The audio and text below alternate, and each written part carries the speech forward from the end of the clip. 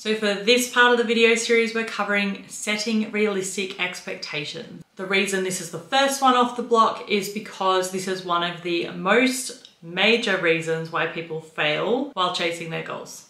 There are 3 reasons that I've identified that make this a big problem. So the first one is when you don't have any social proof to lean on.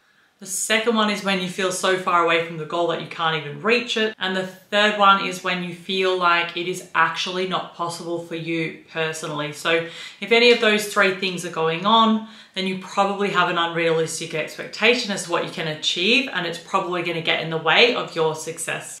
So for a goal to be reached, we really need to actually believe deep down that we can reach it. We also really need social proof, which is just that real world evidence that somebody out there who's just like you has achieved exactly what it is that you want to achieve. So we need a blueprint as such, some type of path that we can follow, which feels attainable for us personally. And then the other factor that can get in the way of your goals as far as your expectations are concerned is it can have some negative consequences as well. So there's a personal cost, like it can impact your friendships, it can impact your time with your children, it can impact your job and things like this. And it can also impact one of the most valuable assets of all time, which is your time. Okay, so if you think about it like that, who wants to chase after a goal that they're not really sure if they can achieve when it may also cost them all of those things at the same time? So if you really look at it, it kind of makes a lot of sense why you might have trouble sticking to your goals. So this probably seems confusing already, and that is exactly why I am bringing this up. Because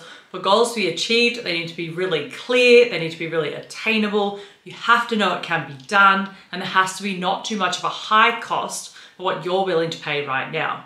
Okay, so let's go a little bit deeper, just in case we didn't go deep enough, and look at why we might set unrealistic goals. So the first one is misinformation, my pet peeve. The second one is just that idea that something on the other end is going to be so much better than what we have right now. So the expectation of how things are going to look for you when you're finished, and what I like to call magical thinking. So let's go through these one by one and just unpack them a little bit further. So misinformation is the biggest one. Okay, so there used to be a time, like way back when, maybe some of you were around in this time, where you actually had to be a qualified professional in order to get a message out there. So generally a thought leader would be chosen by their peers. It'd be somebody in, say, the scientific community, or an author, or somebody who had a really crazy life journey that was validated by the population, and then they would then get thrust into the spotlight as an influencer as such. But that would be determined by qualified individuals within a field of qualified professionals. Whereas now, fast forwarding to social media, you can just declare yourself an expert. So we have like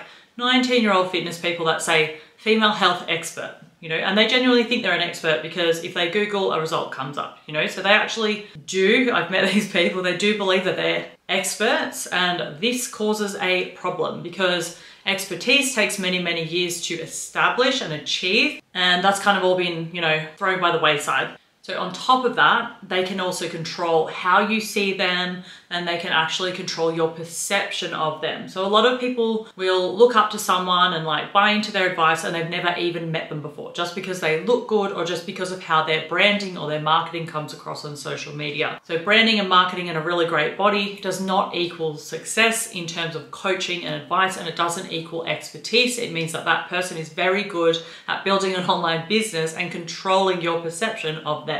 You know, so as a consumer, you don't know what you're doing. You're just trying to achieve whatever it is you're trying to achieve. And that's the problem. So most often, the information that you're going to cling to is the one that sounds the easiest. So this is just our human nature. Okay, so you're going to choose something that seems easy and simple over something that is truthful and sounding more intensive. So an unpopular truth, for example, you can't get most of the bodies on Instagram without steroids. Probably won't get as strong as you want to get. Cutting out carbs will actually damage you in the long run. And veganism is not the best way to put on muscle. You know, so a self-declared expert is somebody who had really great success with what they did, and then they created a profile and then they sold a program based on that. But that is not a real expert or a real professional or a real thought leader within a field. So somebody who is a real thought leader who won't share misinformation is somebody who is qualified, has to own up to some type of governing body. So they'll be registered to like a federation or a, you know, natural medicine association or a psychology association, something like that, where if they do malpractice or give out ridiculous advice, they can actually be sued and held liable for that. So if you are not qualified, you don't have to worry about that. So you can just say whatever it is that you want. So those of us who are qualified, we have to be very careful what we say, because it has to be backed in science, and it has to be so that if somebody took us to court, we need to be able to present the evidence behind what we did. So, you know, that kind of changes things as far as a professional versus a influencer who would be sharing misinformation.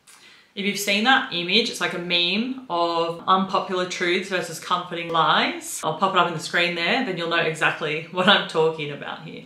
You know, so this is another reason why something like the pharmaceutical company is so powerful, because they offer you something that band-aids the symptoms without you having to do really anything to fix the symptom. You know, reclaiming your health takes effort, but taking a pill is easy. So how do you set realistic expectations? You get educated. So more on that in the next point, but let's continue on here and unpack further why we have unrealistic expectations. So why do we fall for this stuff? Like deep down, we probably know that latest fad diet is probably not going to work because the other 12 that we tried also didn't work. So why do we fall into that? So this is what I call magical thinking, which is a concept I actually learned while studying complex PTSD, which is a condition that I used to have when I was younger.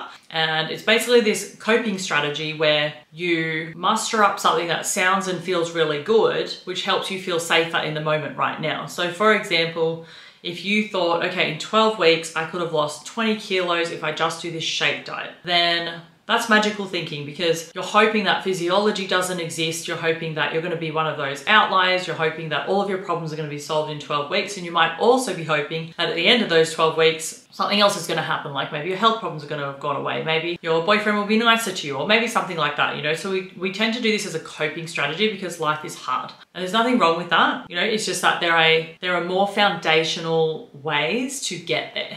You know, it just takes a little bit longer and a little bit of what you don't want to hear and a little bit more of the realistic expectations. You know, so we project into the future about what we think is going to make us happy, something like a house, a brand new car, another baby, a marriage, like a wedding or something like that, you know, and we do that because life is hard and we think that if we get those things, then life is going to be easier and we're going to be happier. And the same applies for getting skinnier, for example. Okay? And life can get better, but being realistic is a massive part of that. Because by reaching our goals, we become stronger, we become more confident, we trust ourselves better, we're more self-assured, we're more willing to take measured risks because we know we've done it before and it paid off the last time. And we can literally conquer anything that comes up in front of us. So what's not to want about that, you know? So these are the kind of things that we're chasing when we chase a goal, whether realistic or unrealistic. The problem is if you're doing it the unrealistic way, you're not actually going to be able to collect up any of those benefits or any of those personal growth strategies because the unrealistic goal will not be achieved. So you'll just be disappointed over and over again. Okay, so when we chase an unrealistic goal, one that can't be achieved, we feel defeated, maybe embarrassed, maybe ashamed, unhappy, frustrated, angry. You know, we get all of those emotions that are really negative. We tend to then throw the goal in the one-day pile and we say, no, I'm never going to achieve that. This is not for me. Fall into a victim mentality until we find something else that our magical thinking decides is really great, and then we jump back onto that one and we just repeat this cycle over and over again. Okay, so by setting a realistic goal, you end the cycle. You just have to understand it's going to be harder and it's going to take you a little bit longer. So how do we set realistic goals? So this one's going to sound a little bit cliche because it is something that you probably did in corporate if you're in there, or you might have learned it in some type of strategy, in some type of like strategy program or something like that, but it is called a SMART goal. So it's how to set a goal that you can actually stick to. So the S being for specific, the M being for measurable, the A being for attainable, the R being for relevant, and the T being for time bound. So it needs to fit all of those criteria before you would even pursue the goal. So we know exactly what we want to achieve. We can measure our progress along the way. We know it's attainable for us personally because we've found somebody who's already achieved it.